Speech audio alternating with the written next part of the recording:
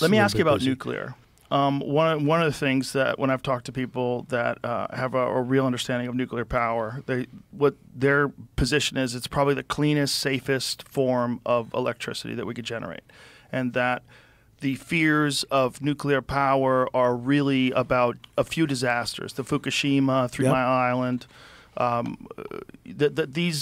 These are old systems, and that they're much more capable, and they're capable of making even better systems. But it's a difficult political issue because you think nuclear power, you think Chernobyl. That's what everybody does. They have this connection. They have the potential disaster. But the point is they're better at it now, and you can generate power in a way that you don't have to worry about these. One of the most ridiculous things is electric cars being powered by coal-fired plants.